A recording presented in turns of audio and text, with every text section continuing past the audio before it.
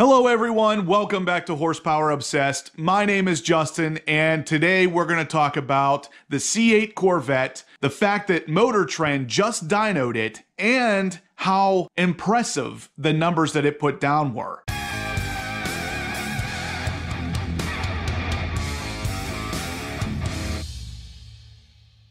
Alright guys, so as you know, the 2020 C8 Corvette puts down the 495 horsepower and 470 foot-pounds of torque. That's what Chevrolet has told us that the engine in the C8 Corvette will make. Now, as you guys know, the manufacturer claims on any engine out there is always at the crank, not at the wheels. Through the transmission, you typically lose around 15% of that horsepower, leaving you with a little bit less than what the manufacturer claims at the crank. In this case, Motor Trend is testing the C8 Corvette on the dyno to find that that 495 horsepower number is actually underrated. What I mean by that is the car is creating much more than 495 horsepower at the crank, and maybe even more than 495 horsepower at the wheels, which is incredibly impressive. But it comes with a caveat. There is a couple different problems with this particular test, but we'll get into that in a second. So the first run that Motor Trend does on the dyno with the C8 Corvette exposes 558 horsepower and 515 pound-feet of torque at the wheels. Now that is incredibly high, but when you do the math and figure out what this car is making at the crank, it comes out to 656 horsepower and 606 pound-feet of torque. That's mind-blowing for a naturally aspirated V8 engine.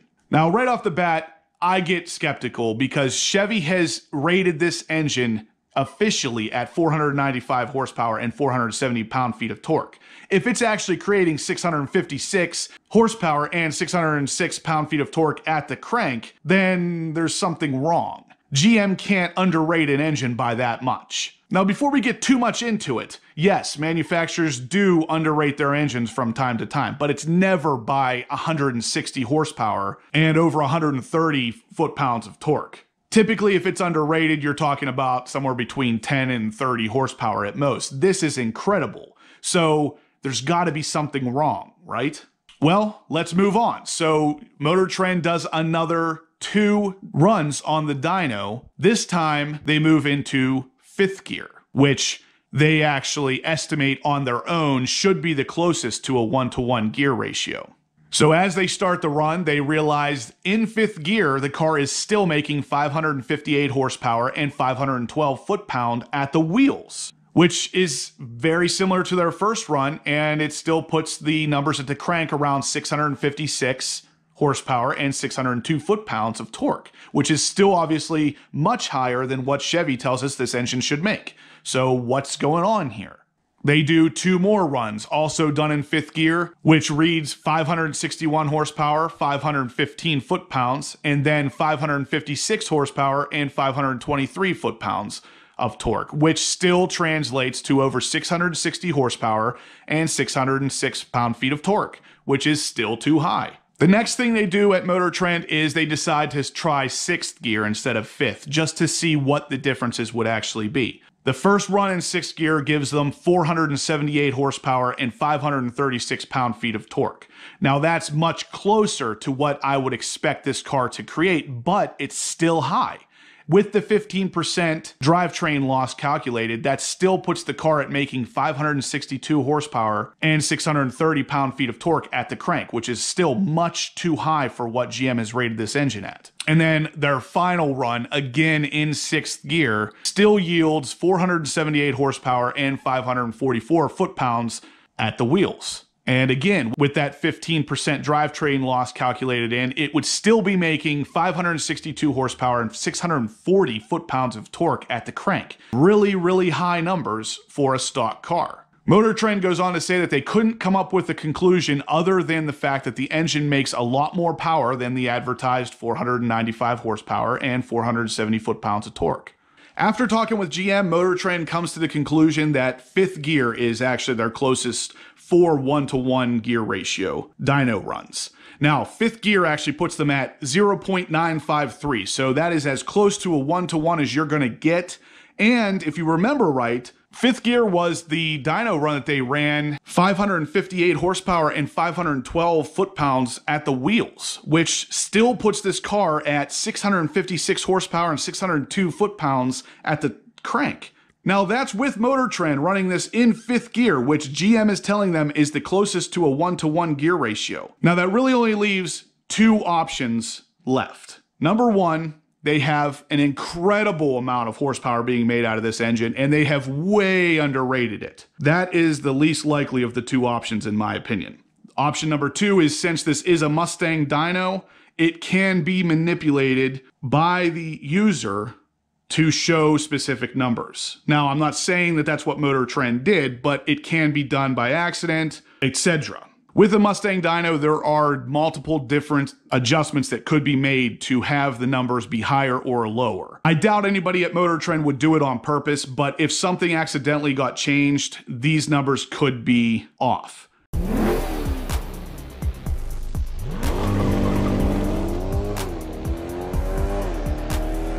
I'm Miguel Cortina, Managing Editor of Motor Trend en Español.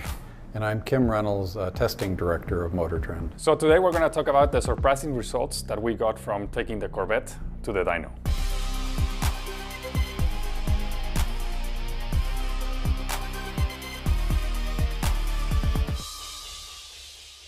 So we're wrapping up Car of the Year and we have the mid-engine Corvette one more day. We decided to take it to the real MPG test, but turns out that they don't have the right equipment for it. So our plan B is to go to the dyno.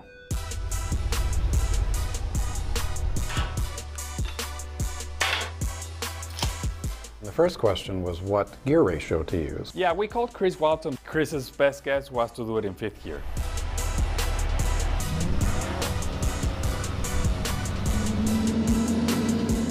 We did 4 runs in fifth gear, and then runs 5 and 6 were done in sixth gear. I was there with Angus Mackenzie, who's our international bureau chief, and we see ridiculous numbers. In terms of torque, it went from 515 at the wheels, which means it's about 606 pound-feet of torque at the crank. About 558 horsepower, which means after drivetrain losses, it's 650 horsepower.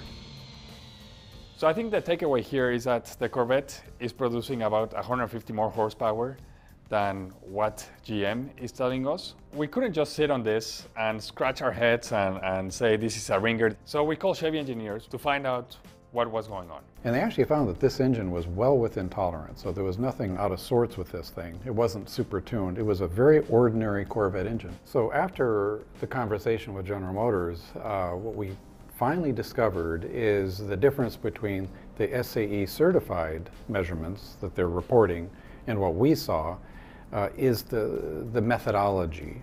The engine was certified by the Society of Automotive Engineers, the SAE. And so the SAE acts like as a third party and follows these super strict rules. A normal dyno pull, as you witnessed, you put the car on rollers and you tie it down and you run it. The SAE certified method, the car doesn't just accelerate quickly through its RPM range, but it goes through steps where it runs at certain RPM levels all the way up to red line. So that's much more stressful on the engine. It's generating a lot more heat. So you're going to end up with lower numbers. And so these 495 horsepower and 470 pound-feet of torque are given to Chevy, and so Chevy has to stick with those numbers. It's not Chevy coming out and saying, our car is making this. It's actually the Society of Automotive Engineers saying, this is how much your engine makes. Right, right. So which of these numbers is true? The 495 that Chevrolet is claiming, or the 650 that we saw?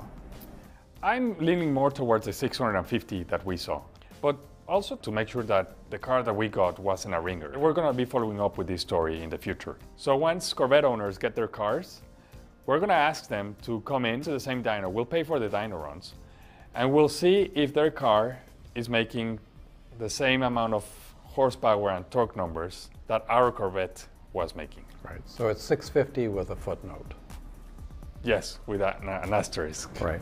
I mean, regardless if your Corvette has 495 horsepower or 650, you're still getting a really good car that drives amazing. Yeah, a car that does 2.8 seconds to 60 miles per hour, that's the number that really matters.